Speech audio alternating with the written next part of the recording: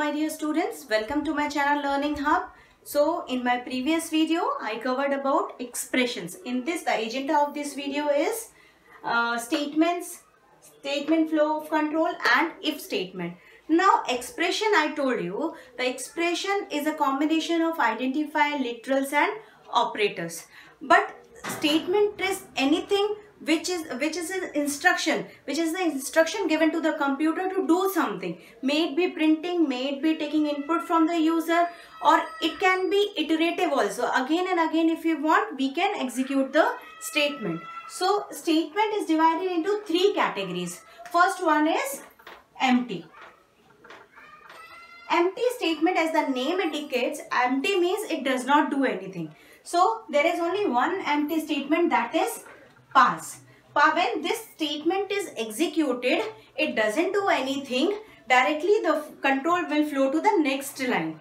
So the next statement is simple statement. Simple statement is a one-line statement, like if we are taking input from the user using int, input, enter a number, or we are printing anything. All these commands which is written in the single line are simple statement. For example, if I am writing print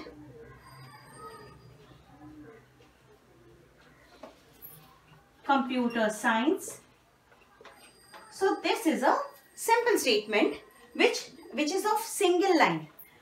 Then next is compound statement. Now the compound statement is not a single statement. When multiple statements form a compound statement, means there is a condition check or a header line is there. After header line, we have header line is, it has a header line followed by colon. After colon is there, when we will press enter, the indent is given, means the further statements will begin from here. So this indent is known as block. These statements are known as block of this particular statement. So all these form compound statements. Now next thing is statement flow control. What is statement flow control?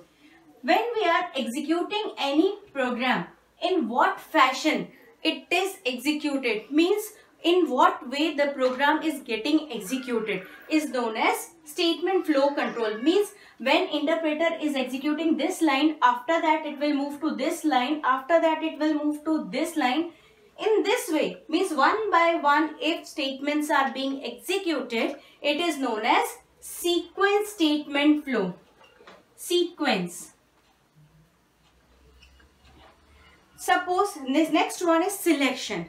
Selection means, suppose I want to buy a sari. So I have to select. If it is of green color, then I will buy sari. If it is of red color, I will not buy sari. So there is a selection criteria. There is a condition. If we are testing the condition to select anything, it will become selection statement. So the flow of control is, suppose one statement is executed, then second is executed. After that, a condition is checked. Condition.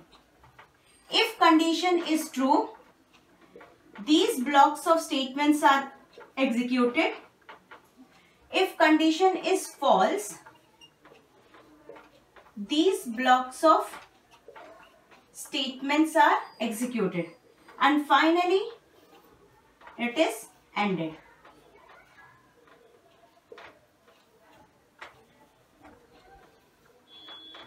Start. So in this way the selection procedure works. Means when suppose a statement is there, second statement is there, after that I feel that I should check a condition. So a condition is checked. If condition is true, then a particular block of statements are executed.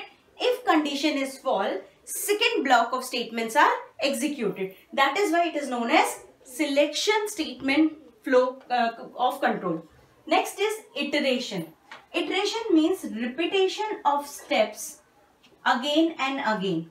Means a block of statements are again and again repeated till the condition false occur. Suppose in this a condition is checked. If condition is true, that particular block of statement is executed.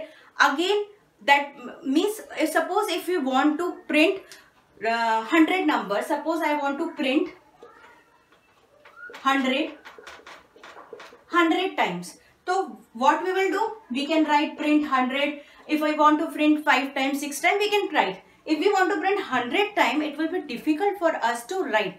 In this case, we use the iteration technique in which we have a condition, we have an iteration statement followed by colon, and till the condition is true, that particular single statement or block of statements are executed till the condition is matched.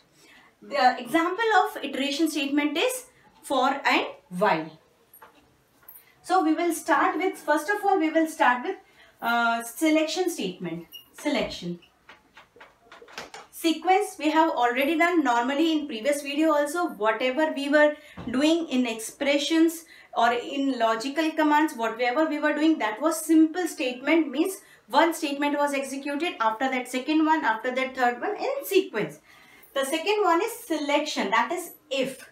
Now if the syntax is, if is written, after that we write condition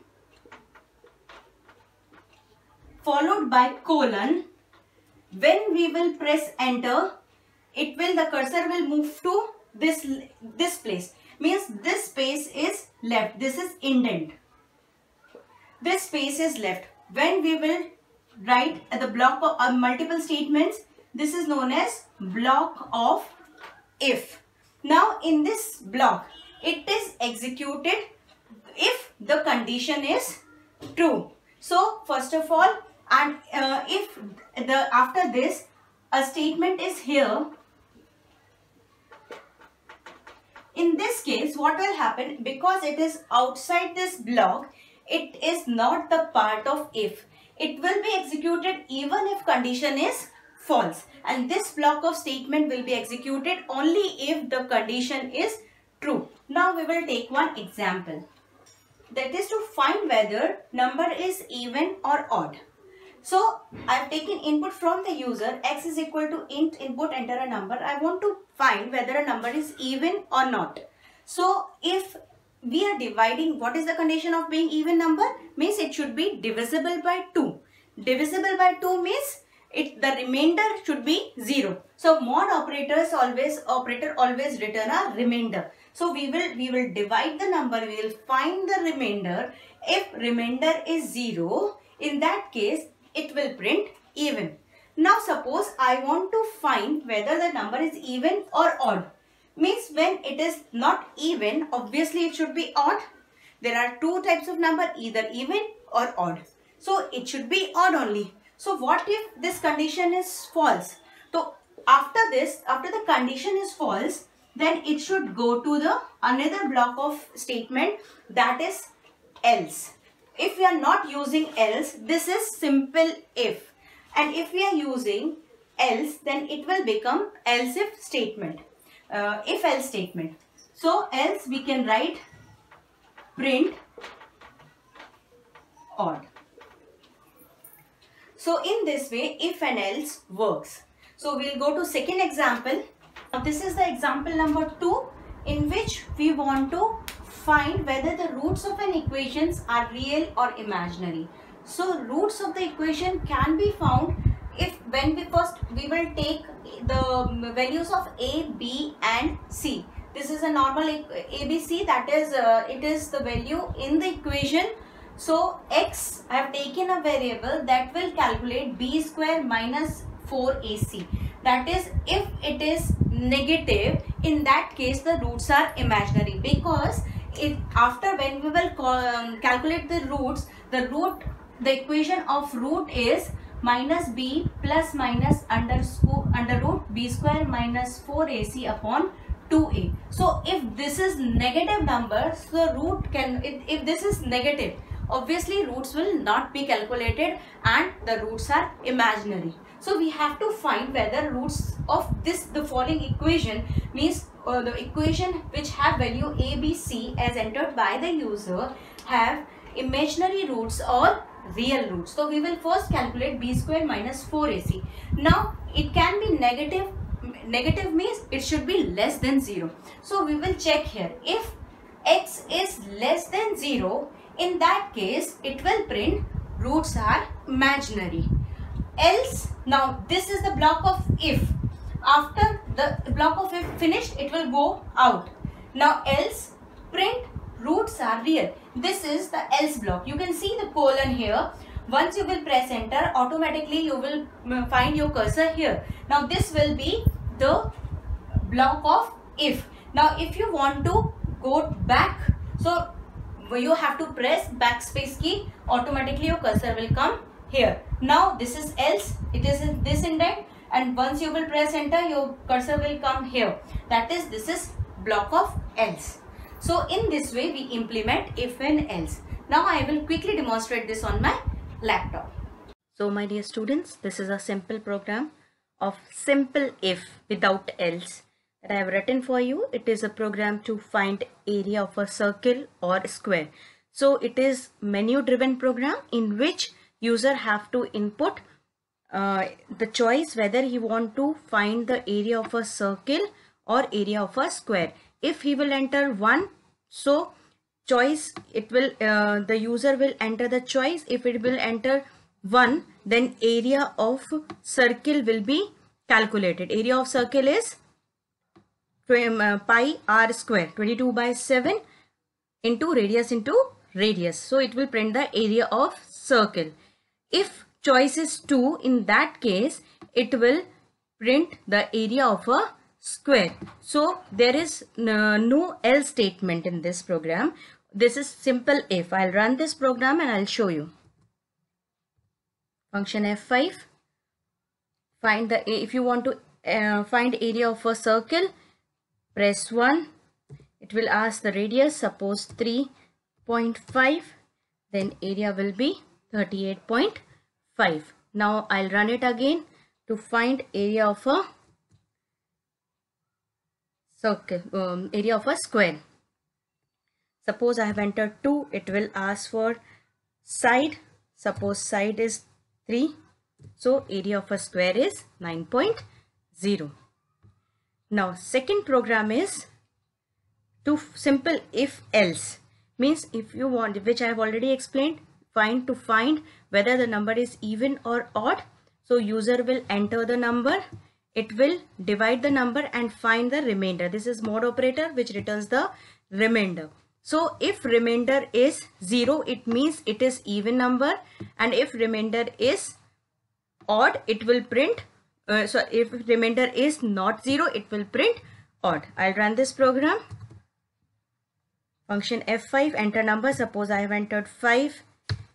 5 is odd.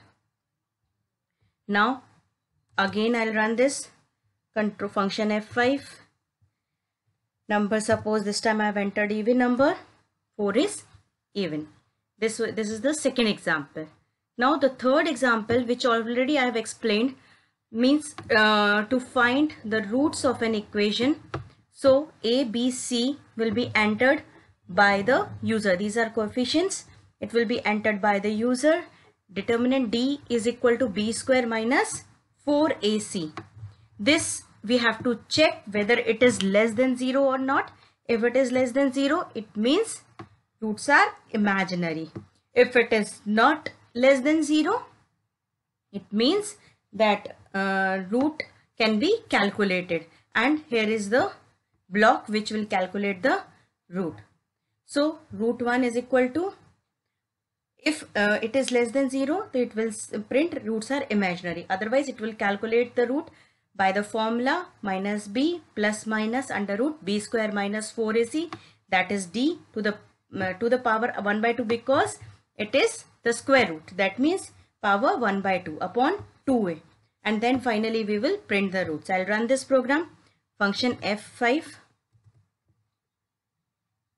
Suppose I am entering 2. B 3 4 5. So if you will calculate this, B square means minus 4AC. B square means 9 minus 4AC means 2 5 is 10. 10 into 4, that is 40. So it will be negative. Hence the this block, if block, will be executed. Now another condition, I'll run it again. Value of A suppose 2, value of B suppose 8, value of C suppose 3. Now in this case the roots will not be imaginary. So the as B square minus 4AC will not evaluate to 0. You can see the roots are calculated. That is, first root is this one and second root is this. So my dear students, I hope you understood this concept. So if you like this video, please like and subscribe and hit the bell icon. Thank you and have a nice day.